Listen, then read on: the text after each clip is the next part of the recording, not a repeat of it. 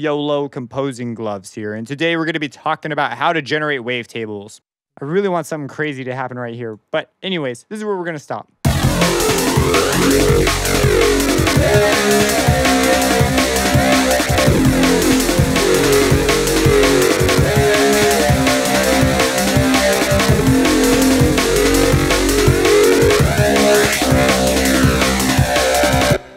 Previously, we looked at what wavetables were and how they worked, but we want to generate them. What is the thought process? How do you make a useful, good sounding wavetable? It certainly was quite baffling to me the first time I picked up a wavetable synth, because it's just like, how do I know what wavetables are going to sound cool?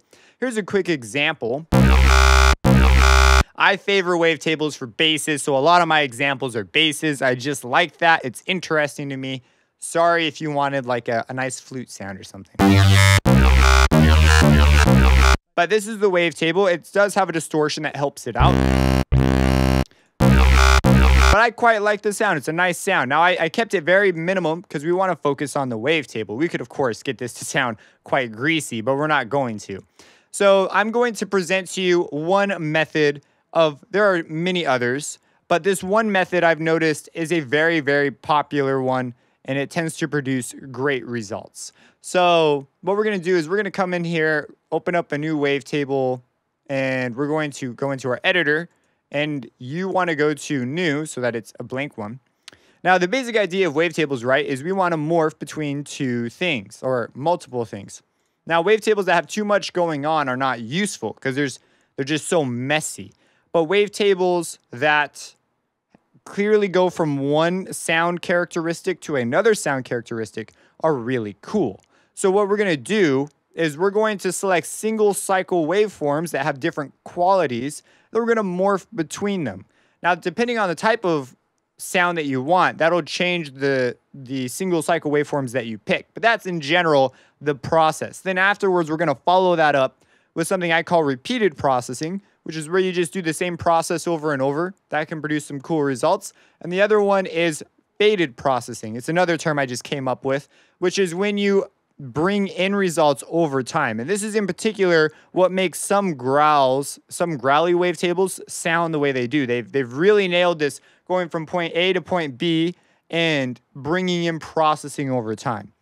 So we're going to stick to everything inside of Phase Plant, but you can actually do some really interesting things with samples in general and importing those in as a wavetable method. Maybe I'll cover other ideas on how to do this later, but I'm just going to keep it simple. So I'm going to grab this here sample. Go. It's vocal shouts. It's just says go. I'm going to grab that and bring that in here. And we see a new menus popped up, which is, we could see our waveform here. And we could see the wavetable that'll be generated. We could scroll through it. Pretty interesting. And we have these phase alignment. It also does a pitch detection for us. We're not going to worry about this too much, but because what we're interested in is we're interested in just grabbing single cycles. So we can come in here. We can actually change the phase alignment to a bunch of different things that can be useful depending on what you want to do. But I'm going to go ahead and just click none and click OK.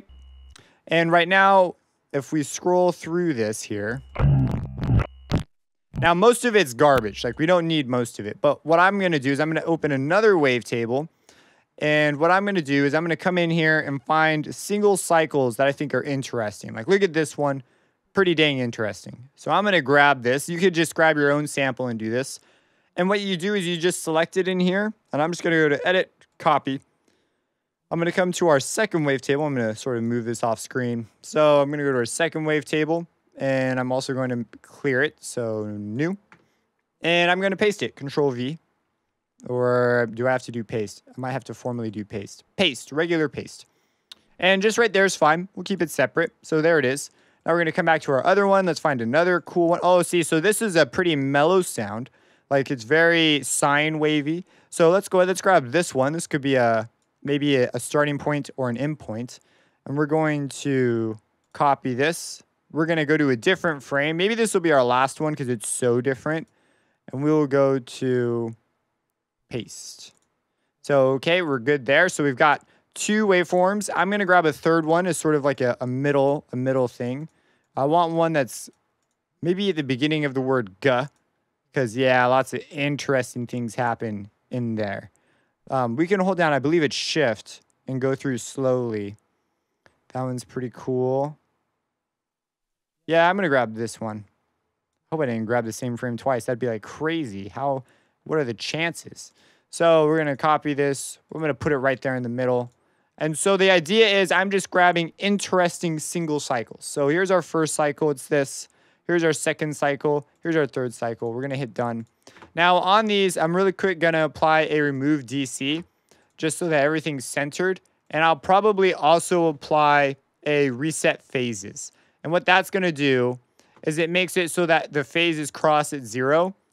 And the reason I want to do this, and is doing it for each one, you can see because of the keyframe spans the whole waveform. The reason I want this is if I stop here, my waveform will cross here, and that just, there's a bunch of things with smoothness that this can help out with. It's not always super important, but some people are really adamant about this step.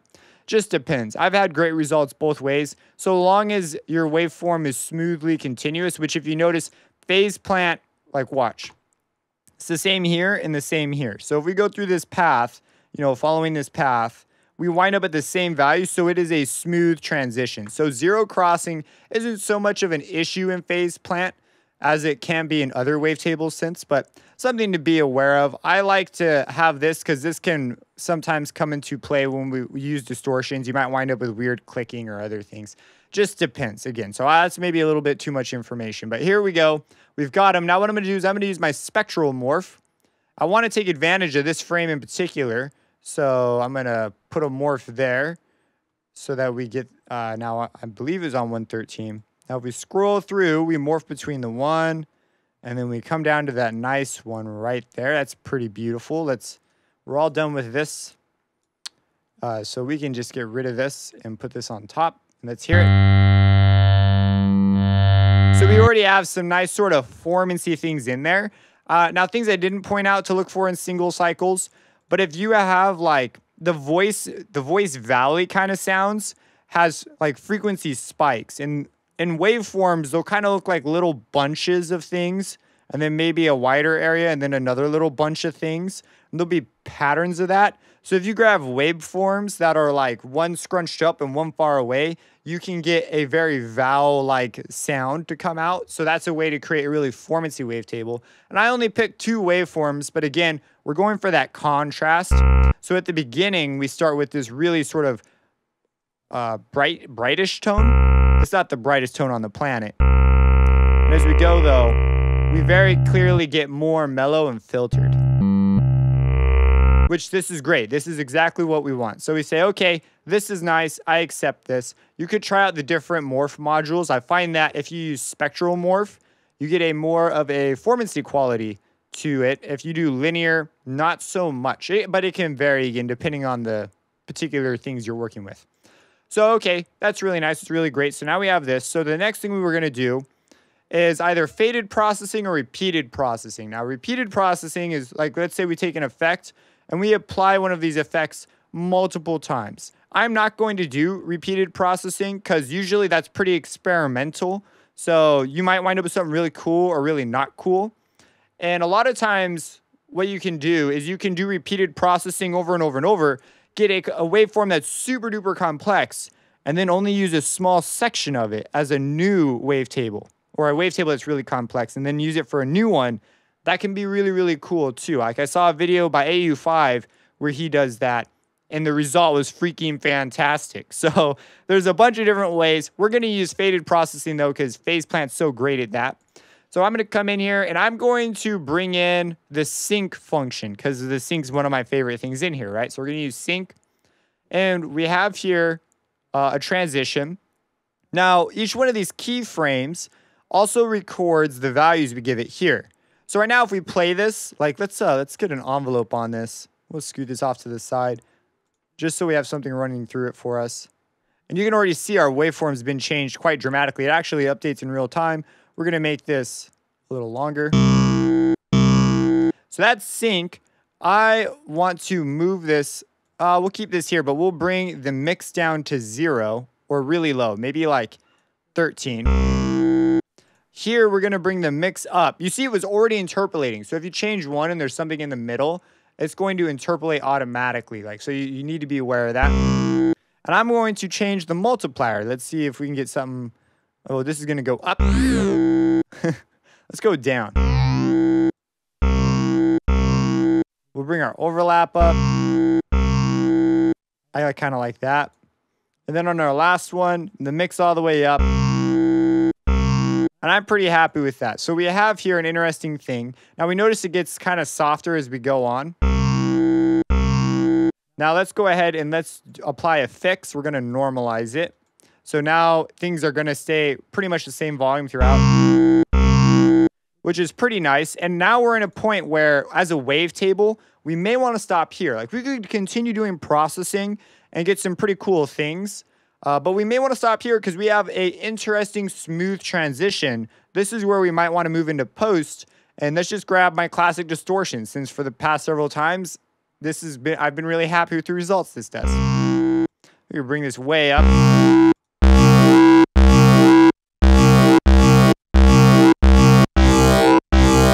Oh, sine is really interesting. Okay, we could also make this a bit quicker. Play even lower. And away we go. I want to demonstrate while this is on here. Let's go ahead and do one more thing.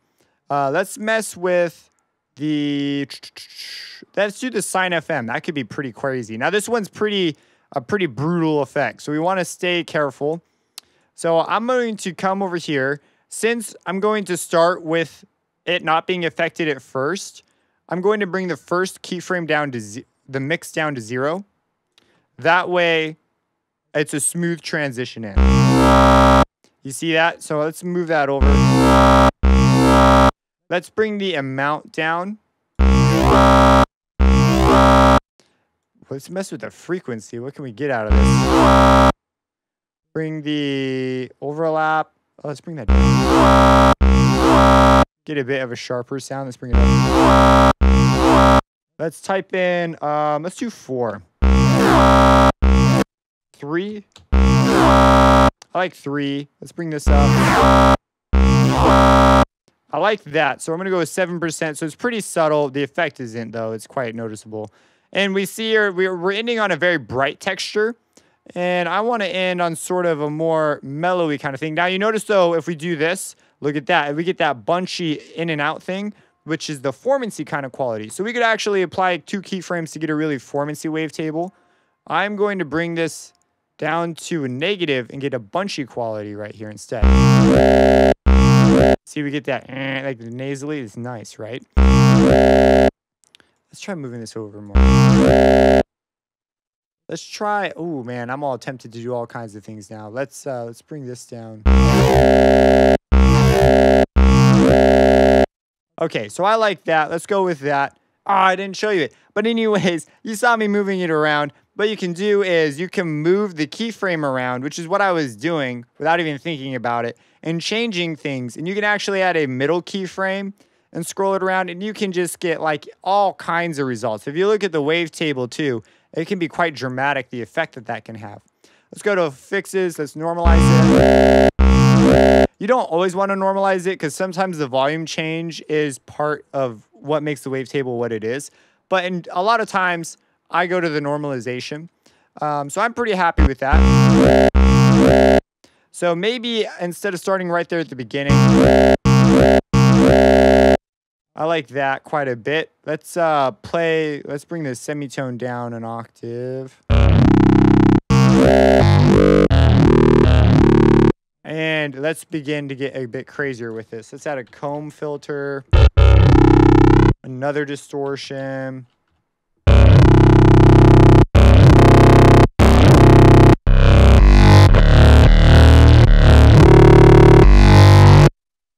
I'm thinking let's bring this up and bring the attack longer.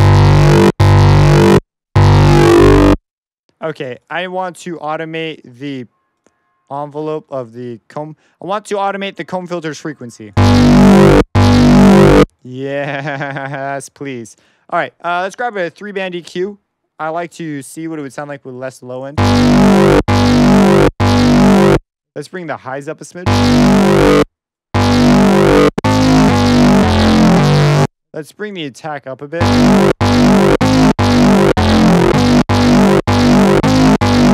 Okay, one thing that will help it out, at least for the creative process for me, is let's add some reverb a little bit. Bring the decay way down. Bring the damp up. Let's bring the unison up. Oh my goodness, let's go up one more.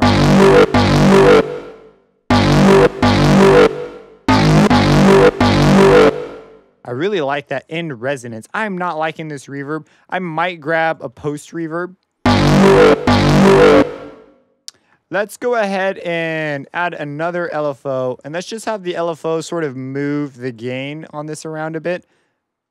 And let's also have it move this around. Let's do another comb filter. Get that really sort of whooshy sound. This one will go up though. We'll bring the mix down though on this one. And let's have, before the comb filter, let's have it go through another filter. I'm going to go with another 3-band EQ. We're going to bring you over on top of this, please. And we're going to bring the mids down. And then afterwards, we'll give the mids a boost back. Let's take rid of that. It's kind of crazy how important that is. Let's try it with an ensemble instead, and then we'll put the reverb after that. Wow, it's really cool. Let's bring the detune down. And bring the voices down to like 2. And let's make it random. Okay, I'm digging the sound a lot more now. There's definitely things I could still touch, but we've got a cool sort of idea going. I'm going to bring the polyphony down to 1 voice in legato.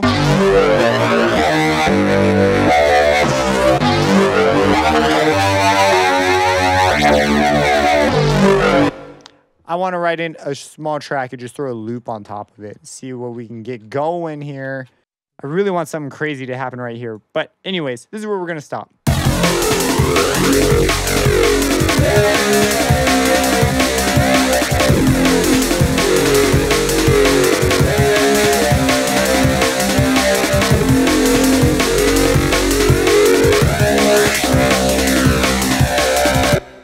If you have any questions, let me know, subscribe, and have a blessed day.